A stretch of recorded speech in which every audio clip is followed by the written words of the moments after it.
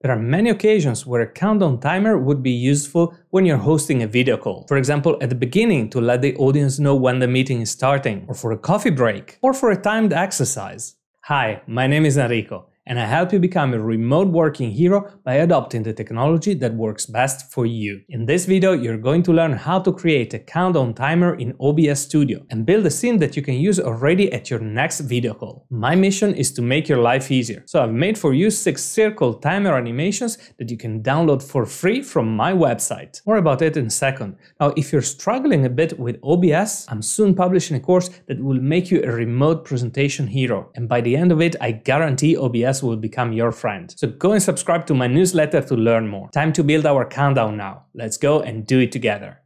Let's open OBS and create a scene that I will call Countdown Scene.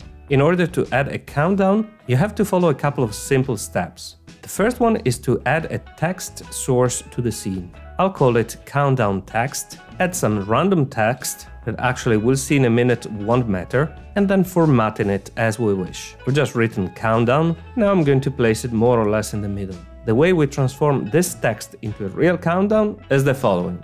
Click on Tools, Scripts, then Plus, and OBS will open the folder where it stores scripts.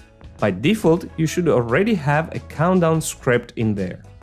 Select the countdown.lua script, choose the duration, and then select the text source to which the script should be applied to. We only have one text source, that is the countdown text, so let's choose it. Click on OK, and voila, we have a countdown timer.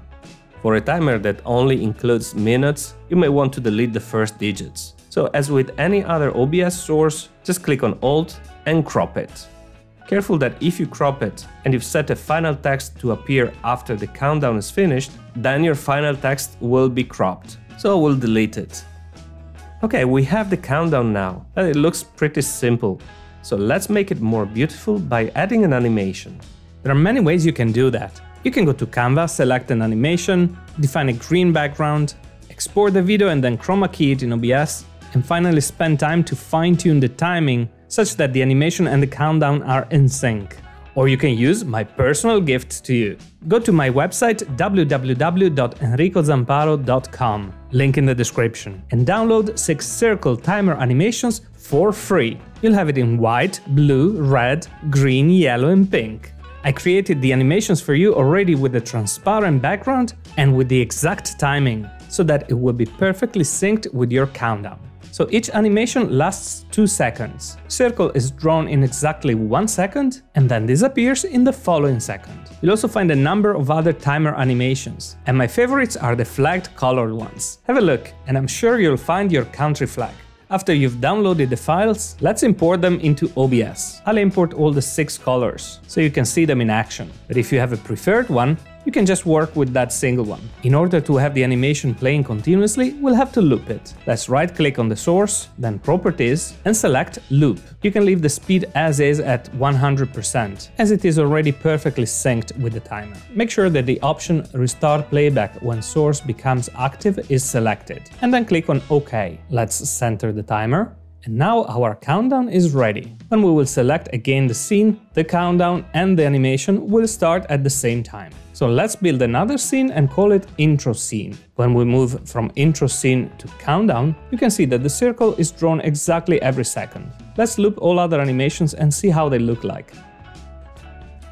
My preferred one is the Italian flag colored one. So I'll import it and loop it. And I'll make the timer text a little bit smaller. If you're finding the video useful so far, please hit the like button so more people will have the chance to watch it. Thank you. Okay, we now have our countdown scene. We want to use this content in a scene that we will be broadcasting while the audience is waiting before the start of the meeting. So let's create another scene and call it Waiting Scene. In this scene, I will use as a source the countdown scene that we've just made. As usual, I'm working here with nested scenes. That is best practice with OBS, because it allows us flexibility on the format and filters that we want to apply to the content. So for example, if I resize the countdown scene, it will keep the proportions of the whole countdown, and I can move it and place it wherever I like without impacting the actual format of the countdown source and the animation circle source. When the audience joins before the start of the meeting, I also want to show that I'm there. So in the waiting scene, I will add my camera source.